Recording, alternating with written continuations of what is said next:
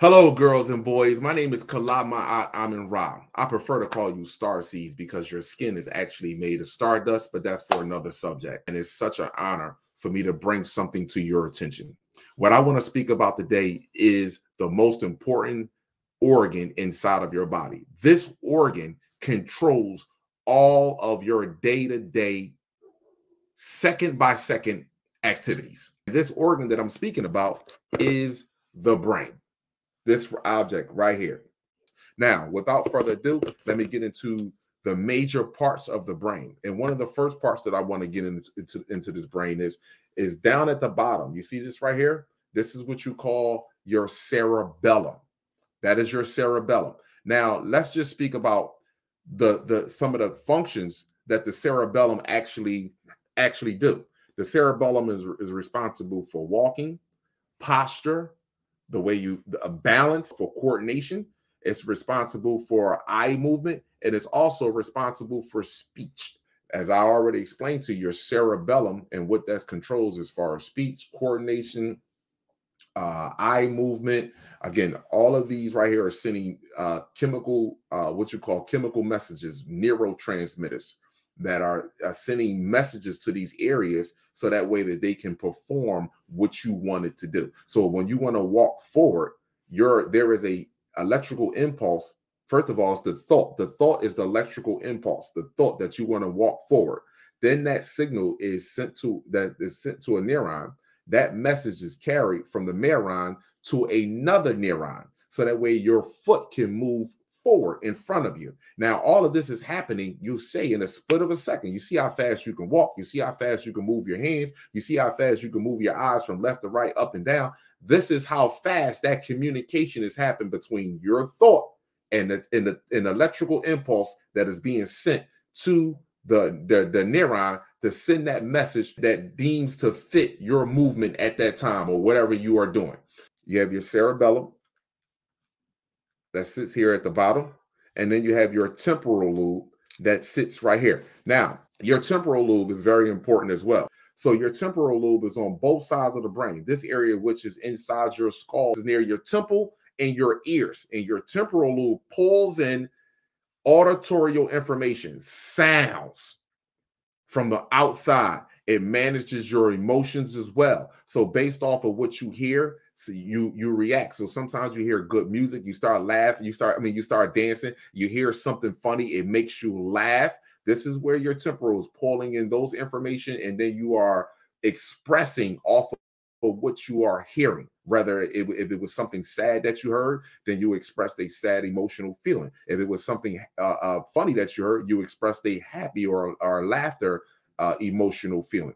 So this is what the temporal lobe does. So now we move over to your parietal lobe. Now, the parietal lobe is responsible for pulling in sensory information as far as taste, smell, sound, sight.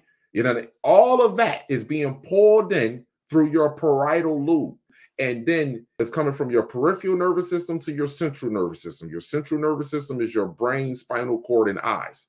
That is being pulled into there.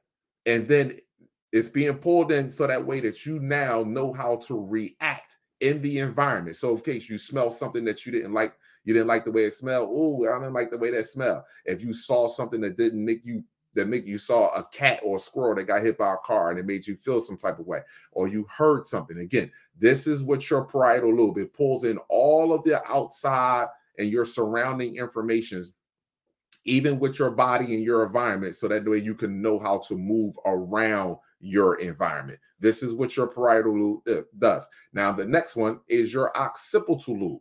Your occipital. Now, anytime you hear occipital, you should automatically think of visual, what you see, optic nerve. This all has to do with vision. Your occipital lobe, it sits in the back of your head. As you can see, this is where your occipital lobe sits back here on the back end of the brain. And the occipital lobe deals with vision perception, including color and the form and the shape and how things are moving. This is what your occipital lobe does. This deals directly with vision, movement, color, and and your perception of how the world is. Now, we go over to your frontal lobe. Now, let your frontal lobe and your cerebellum. Now, your cerebellum is at the bottom of the brain, at the top of the spinal cord. Your frontal lobe is at the very top of your brain in the front. That's your frontal lobe. Now, that frontal lobe doesn't start developing until 18 years old. And this frontal lobe deals with critical thinking, higher cognitive skills. So now let me give you an example. As opposed to, let's take someone that's working every day, that's making 40,000 a year, 60,000 a year, right? We all know, okay, that's some money, right? Now, that's what your cerebellum is compared to your frontal lobe, a billionaire. Your frontal lobe is a billionaire. Your cerebellum is a blue collar, hard-working individual working every day. But your frontal lobe, if that's healthy and functioning properly, that's a multi-billionaire. That is someone that can have anything his or her heart desire, because this is fully developed. When the frontal lobe is developed, you can think and process information completely different. You're not reactive. So let me give you an example, Starseed. Let's say someone in the class says something to you you don't like, okay? You can either say something back to them that you may think that they don't like, or you can have a higher thinking. You can say, you know what? Whatever I did to you to make you say that to me, I apologize. And I hope that you have a wonderful day. That is what your frontal lobe does.